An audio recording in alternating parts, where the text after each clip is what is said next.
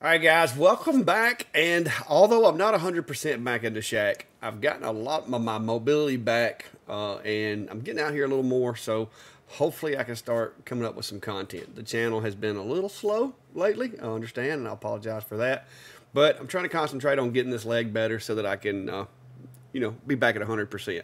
So yes, I've had a few setbacks. I've had some problems, but we're getting it worked out, and I've got a little quick 3D printing why you need one video coming up. If you want to check it out and see what it's all about, stick around and we'll be right back.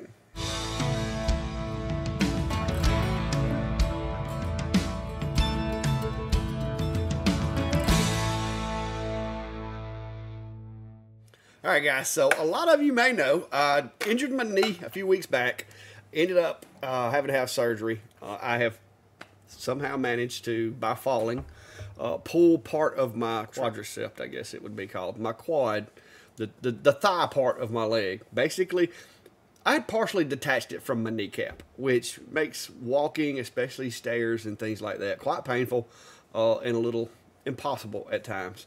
So after it was not getting any better, went to the doctor, and of course he's like, hey, this isn't going to fix itself. We got to go in and fix it, which I knew meant surgery, recovery time, and all that. So really wasn't looking forward to it, but hey, just glad to still be here and all that. So went and got the surgery, guys, and I've been sitting around, and as with any of my tools, a lot of times the necessity of something is what kind of gets my mind geared into, hey, I need something for this, and I can use one of the robots and make it. And so being that I was on medications, I'm taking, have to take baby aspirin and stuff like that to prevent blood clots and so forth. Not really wanting to move around a whole lot, but when I do, of course, I'm having to use crutches. But I want to keep my phone with me that way in case I fall, or whatever. I can call for help because the family, just because I'm injured, life goes on. Family still has to go to school, to work, and all that. So I was having a problem keeping up with my cell phone and, putting it down in the waistband of my elastic shorts, which is the best thing to wear when you're in the condition that I'm in. You don't want to go fooling with a bunch of belts and buttons and zippers and all that. So I'm doing the all elastic t-shirt combo wardrobe right now. So there wasn't anywhere to put this guy. And this could be something I needed, medications. There could be reactions to medications. There could be falls, slips, who knows? There could be anything. Or just my wife calling to check on me and me trying to hurry to get to the phone and fall. So best bet, keep it with you. So I got to keep these with me anyway. I can't go anywhere without these right now. So I needed a way to be able to just chunk that guy in the crutch. And that way, no matter where I went, it's going with me. If I were to fall, it's right there. It's going to fall with me. So I designed it. I came up with the idea, and I was like, if I could fix it to where it's a no tools needed to insert this file. So that's what I did. And I'm going to kind of show you what it looks like in Fusion 360 and kind of go over the design. I think it's pretty cool. I think it's neat, and give you a little more information on it. All right. So as you can see, guys, design this thing in Fusion 360. It's my go-to for 3D design for anything. SVG stuff I design mostly in Lightburn, but 3D STL design, Fusion is my go-to. And as you can see, this is a pretty slick little design. It took me 2 attempts to get the overall design correct, get the right tension on the legs as far as the width and everything goes. I did have to go back and do a couple more revisions, basically just adding that round over to the edges so that it wouldn't be too irritating or sharp. But yeah, there it is. All right, so with this, I didn't want to do anything permanent. I didn't want to make anything that was going to damage the crutches or anything like that by having to put holes or anything out of the ordinary. So what I've done basically is you take this little wing nut right here, loose from these crutches. And just in case anybody wants to know, if you want to ask, I'm not sure that all crutches are the same. So these are Guardian MDSV 80534 is the reference number, I guess, on there. I will tell you, I believe these were 19 millimeter legs. So once you take this little wing nut right here off, this actually pulls apart and allows this to come out, because as you can see in the design, it's more or less, it just kind of sits here, and when you get it right there, you can literally just push it and it'll snap in. Once it snaps in, then you can take and put the washer on, and then you can tighten it up. Now, so what I would recommend to make sure that things don't move around, especially if you're putting this on, say you're putting this on something for someone else. Maybe you're not the one that's using this, and maybe they're just not mechanically inclined as you are. So you take this thing off. Most everybody that does crafting or anything has these little foam, just little foam sticky pads. All right, you can literally take one of these little foam sticky pads, put it in the middle of this little recess right here on both sides. Now, this is going to make it a little snug when you go to put it together, but this is going to make sure that it doesn't move. So I'm taking these two little pieces, and these aren't necessary, but if you tend to bully them around and make them move, it's not a bad idea. So I'm going to go right below here on this little sticker part, and I'm just going to snap mine in right there. Now, with that foam tape in there, now that that's snapped, this isn't going anywhere at all. And the seal, you know, it kind of hides the crack or anything like that. So now, all I've got to do to dually make sure this doesn't go anywhere is to go down here and put the washer and the wing nut back on and tighten it down as it would be if the caddy were not there. Of course, this little thing's directional. But yeah, so once I tighten this down, now because of the foam tape, not only do I have the adhesive on the tape that's going to kind of help keep it from moving, but you also have that little bit of added pressure being emitted from that foam tape to kind of increase the friction hold anyway. But this is not going anywhere now. I mean, I don't know that it would hold my 230 pounds up, but it's not going anywhere. It's not moving. So that would be my recommendation if you're going to do something like this, or if you're a recipient of a set of my Crutch Caddies here, that would be my recommendation. And because I'm OCD, guys, what I'm going to do on mine, I'll just show you the process here. I'm going to take this off of here, and don't drop this little washer. It's hard to find, especially when your mobility is not at 100%. And then, like Simone, just going to bring it right here in the middle, snap it out, and I'm going to add my little foam things. All right, so I got my little foamy tape stickers on there, and just because I didn't want to mark them or anything, I want to make sure they're reasonably close to the same level. I'm just going to put my crutches up here side by side, and take this one. I'm going to push it around until it gets ready to snap, and then of course I can move this one out of the way because this one's not going anywhere. Once you get it lined up where you want it, like I said, it's just like this.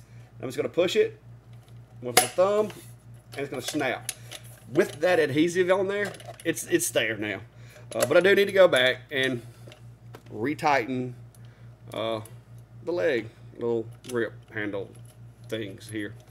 So my object, guys, was to create something that wouldn't interfere with the way crutches are intended to operate. It's not causing you to have to drill any holes or anything like that to sacrifice structural integrity of the design.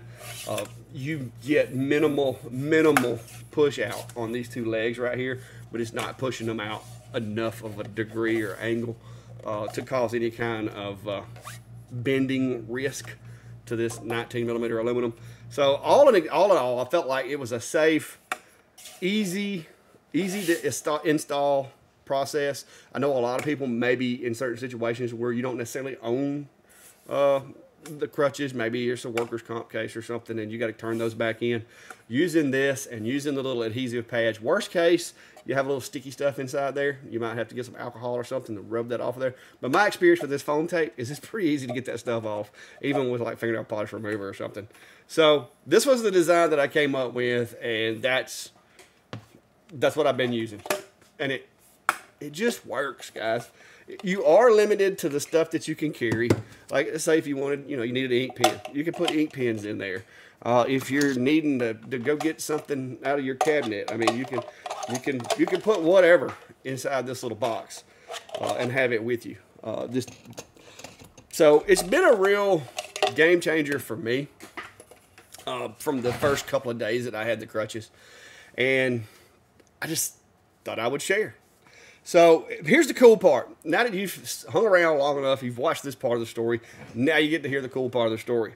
Well, I had rehab today or therapy, rehab, whatever. Rehab sounds like I got a substance abuse problem. But anyway, I had physical therapy today. And so I went in and I was in there.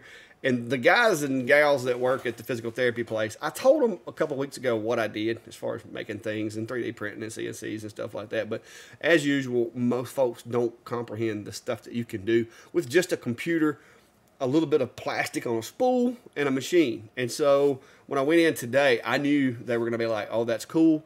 Where do we get one? So I made 2 extra sets of these and took with me to the therapy session. And while I was in there was a guy in there who I know from the community. I've worked with him as far as we've both worked for the cities, and we've both we've done stuff together. He's a good guy, and he's had some medical problems and has led to an amputation on his part. And so I got to thinking, for me, having this little thing to hold my phone, that's a temporary problem. You know what I mean? Hopefully within 4 weeks, these things will be in the closet, never to be used again, if I'm fortunate. But when you're sitting in there and you're thinking about it, and this guy, because he's like, man, he told my wife that he would like to have a set of these after overhearing my conversation with the people at the therapy place. And of course, she texts me while I'm in there getting stretched and iced and done all the stuff too. And so I knew him, so I just basically told him, hey, get a couple of the sets, because I had brought 2 sets to give to the physical therapy place they could give out to people that needed them. Maybe they're having the same issues that I'm having with keeping up with this and making sure that I'm safe in case I fall or whatever. And so gave it to him. But in all that, I just want to say, guys, that, I am thankful that I have the knowledge, the skills, the abilities, and the equipment to do what I do with making stuff like this. But I did overlook the fact that by me being in this situation with this, part of my life for the next 4 or 5 weeks, I actually slipped around and created a product for people who have went through a situation, because this guy that I'm talking about, 4 or 5 weeks from now, when I put these in the closet, he's still going to have his to some degree. Now, there's prosthetics and stuff like that, but I've got an uncle who has a prosthetic, and there are times that you're not going to want to wear that thing, and you're going to use crutches. And so it's the product that I accidentally created ended up being a product that could, in essence, affect people's daily life for the rest of their life. Because if they have a printer, access to a printer, or if they have, like this guy, goes into the therapy place and gets one made, or got a set of them, it could be really a big deal for somebody like that. It could, in essence, and I know this is a stretch, guys, but this little project could actually save somebody's life. Because if you've got to think about it, just like with me, I'm on those little low-dose aspirin right now. If I fell out here and cut myself and couldn't get back up because of my knee or whatever, it could be bad. So being able to have this with you is a big deal. And, this little guy, as simple as it is, $1 worth of filament, it could make a big difference because I was able to have my phone with me. So that's the kind of stuff that I realize that I am where I am because, the good Lord Almighty has decided I needed to be. And it's just weird to me sometimes the way that projects come up or things come up, or I get put into situations and develop things, and then you start looking down the road and it's like, wow, that's awesome. Because there are things that you can purchase on Amazon that look like a little purse that velcros to the crutches and so forth. But this is actually a product, and I actually mentioned it to my therapist up there at the thing. I was like, you guys should just you could get the file, and you could just have a 3D printer over there in the back room with this file on it, and then when somebody needs a set, you give them a set, and then you just print you another one, and you just keep that going. So I'm not going to lie to you guys, that very well may be something that I participate in with the local rehabilitation center that I'm using now.